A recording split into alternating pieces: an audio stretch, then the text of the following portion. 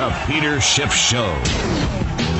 All right, Stefan Molyneux back for Peter Schiff. Now, we interrupt your regularly scheduled sophistry with a few facts about the poor. Don't mean to shock you. Still looking forward to your calls, 855-4SCHIFF, but let's talk a little bit about some facts, shall we?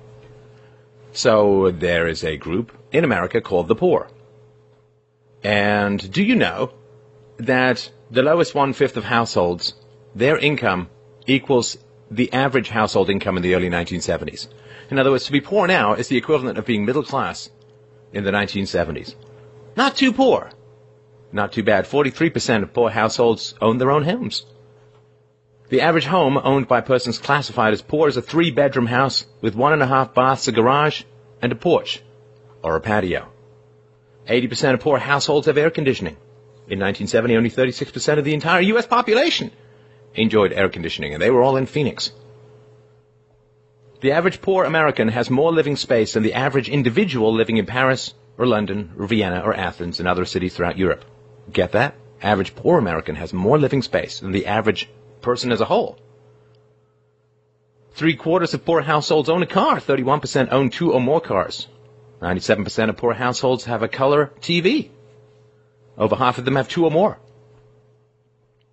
89% own microwave ovens, more than half have a stereo, and more than a third have an automatic dishwasher. Ooh, that's poverty. Let me introduce you to a little place called the Middle Ages, where if you got a toothache, you freaking died. Would you rather be poor in America now, or, say, the King of Prussia 100 years ago? Let me give you a hint. Antibiotics. Quite helpful. They ain't undernourished either, the poor. If you've seen any of those middle-of-the-body TV news spots about obesity, average consumption of protein, vitamins, and minerals, virtually the same for both poor and middle-class children. And that's actually quite above recommended norms. Poor children consume more meat than do higher-income children and have average protein intakes 100% above recommended levels. Most poor children today are, in fact, supernourished and grew up to be, on average, 1 inch taller and 10 pounds heavier than the GIs who stormed the beaches of Normandy in World War II. They weigh the equivalent of 19 Justin Biebers. Only 2% of the poor say they often do not have enough to eat. Now, in good economic times or bad, whether there's a recession or not, the typical poor family with children is supported by only 800 hours of work during a year. That amounts to 16 hours of work per week. The typical poor family with children is supported by one adult working 16 hours per week. I wonder if there's a correlation between work and wealth, between not working and being poor. Something to mull over.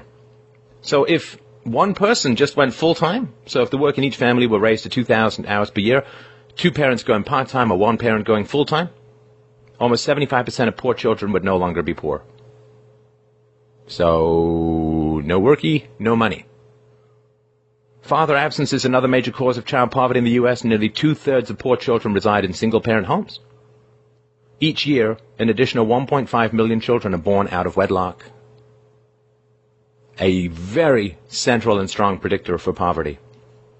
So if poor moms, did something as radical as, say, marrying the fathers of their children, almost 3/4 of those children would immediately be lifted out of poverty. So work and marriage. How do you get out of poverty? It's a 1, 2, 3, baby. 1, finish high school. 2, get a job and keep it for a year. 3, don't have kids till you're married. That's it. You're in the middle class. Game over for poverty. Not that complicated. Of course, the welfare system doesn't help. The welfare system is hostile to both marriage and work. As I said before, the poor are crops farmed by government programs. They don't destroy their crop base. They don't destroy the source of their income.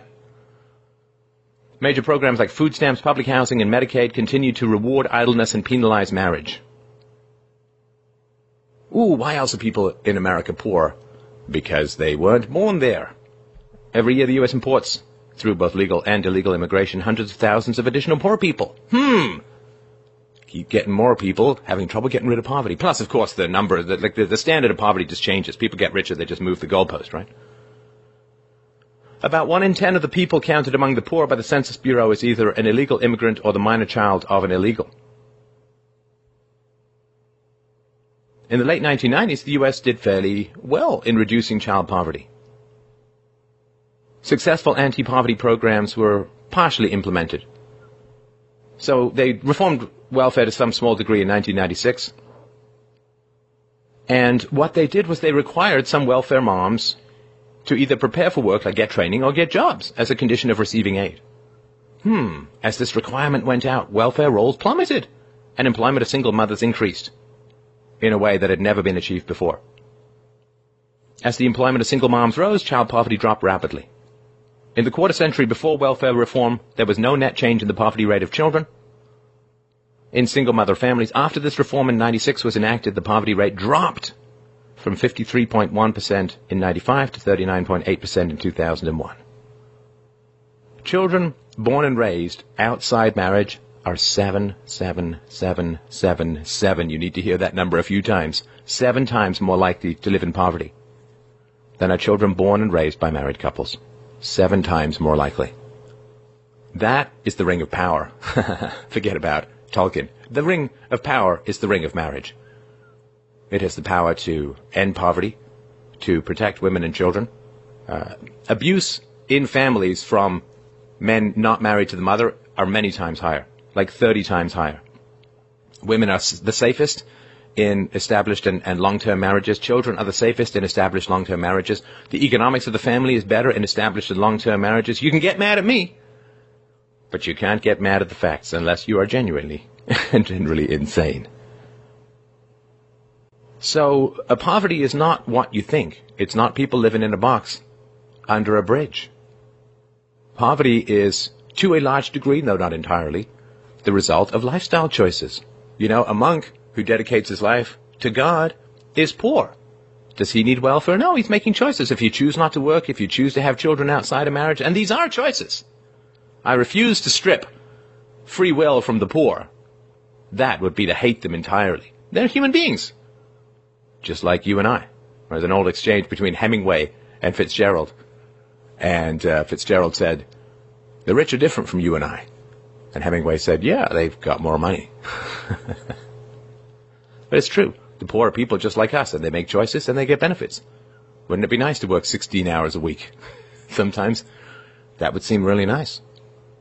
So the poor people make lifestyle choices, have kids outside of wedlock, and they change. This is what happens when the circumstances change, when welfare changes, it changes. You know, in 1960, only 16% of black kids were born outside of wedlock. Now it's almost 75%. What's changed? More racism? No. Welfare state. 855-4-SCHIFF. Give us a call, babies. We'll be back right after the break.